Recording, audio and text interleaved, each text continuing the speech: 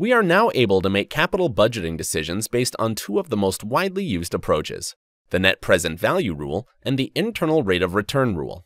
In our example from earlier with Alpha's new shipbuilding plant, the indications provided by both the NPV and the IRR techniques coincided. Both methods showed that the investment opportunity the company had was to be taken. In fact, the NPV and IRR rules will point in the same direction anytime projects are independent. That is, when the decision to invest in one particular project does not affect the decision of whether to carry out another. So, in this case, Alpha's project was independent. But what happens when projects are mutually exclusive? To recall, two or more projects are mutually exclusive when a company must choose only one of them. This happens very often in practice. Usually, firms have limited budgets and are forced to allocate scarce resources. For example, a company could face a situation in which it must invest either in developing an e-commerce channel or in hiring 200 additional sales personnel to boost B2B sales. Since the IRR is a measure of the expected return of investing in a project, we might be tempted to use the IRR rule when evaluating mutually exclusive projects and pick the project with the highest IRR. Intuition would tell us that the investment with the higher internal rate of return is to be preferred. Unfortunately, despite being helpful at times, intuition isn't always right, so this approach could potentially lead to faulty conclusions. When we deal with mutually exclusive projects, we need to rank them from the most profitable project to the least profitable one. This is when NPV and IRR can cause a headache, giving conflicting rankings. They can be in disagreement when we compare different sized projects, and also when the projects produce cash flows that have a different timing. Let's provide an example. Consider the following situation. We are offered to take one of two mutually exclusive investment opportunities, starting a bookstore or a restaurant business. The required rate of return of both projects is identical, 10%. The initial investment for the bookstore is equal to $400,000. On the other hand, to open a restaurant, we'll need twice as much, $800,000. You can see the cash flows associated with both investments in the following timelines.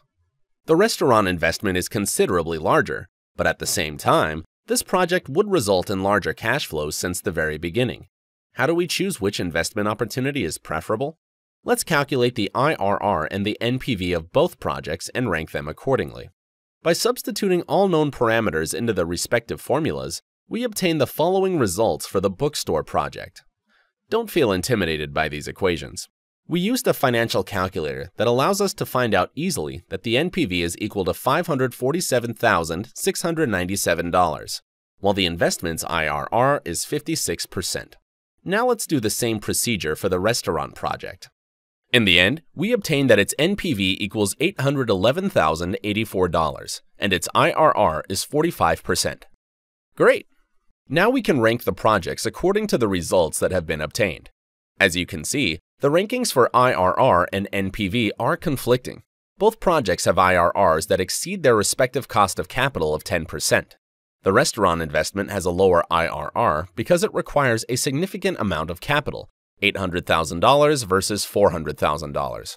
On the other hand, it generates a higher NPV, $811,084 versus $547,697. Both endeavors are profitable, but we have to select only one of them. This situation illustrates an important deficiency of IRR. Since by definition, this is a return measurement, we cannot say how much value will be created without knowing the scale of the investment. Naturally, when we double the cash flows of one of the investments, it is worth twice as much. As a result, its NPV doubles.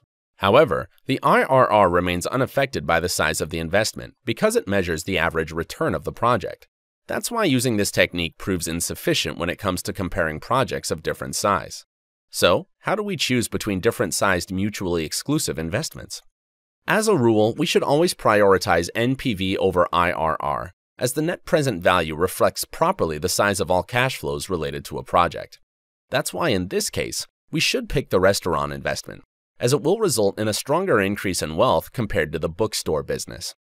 When we compare different projects, it's always useful to construct their NPV profiles. The following graph depicts the NPVs of both alternatives for different discount rates. You might also notice that the restaurant project has a higher NPV for discount rates lower than 33.3%, while the bookstore would be more profitable when the discount rate is higher than this percentage.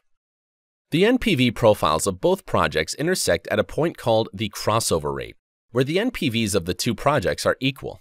In such cases, we usually stay indifferent regarding either of the investment opportunities. That is, we don't choose any of them. When cash flows are discounted at the 10% required rate of return, it becomes clear that the restaurant project has a superior NPV, and that we should choose it over the opportunity to open a bookstore. All right. Please bear in mind that even though two investments can have similar scales, the IRR might still rank them incorrectly because of differences in their cash flow timing. Let's consider an example. Here's the following scenario. Projects A and B have similar scales. Both of them require an initial investment of $200,000. The timing of cash flows is different. The cash inflows of Project A come earlier, while the investors in Project B have to wait longer until they see any revenues coming in. The required rate of return for both projects is 10%. Right. Let's calculate the NPV and IRR for each of the two cases. For Project A, we have an NPV of $90,909 and an IRR of 60%, while Project B produces an NPV of $127,846 and an IRR of 24%. As you can see, we are dealing with the same problem as earlier. The NPV of Project B is larger, while its IRR is lower. How do we decide which project is preferable in this case? Once again, we should prioritize the NPV over IRR and invest in Project B. The reason is simple. The IRR method assumes that the reinvestment rate is the internal rate of return. For Project A, it's 60%, which is difficult to achieve. On the other hand, the NPV method suggests reinvestment at the opportunity cost of capital. This is a much more realistic and economically relevant assumption because it incorporates the market-determined opportunity cost of capital as a discount rate. Therefore, the NPV is actually the net change in shareholders' wealth after choosing a particular investment. And this is what we need to know. At the end of the day, investors are interested in the absolute amount of wealth generated by a given project. Great!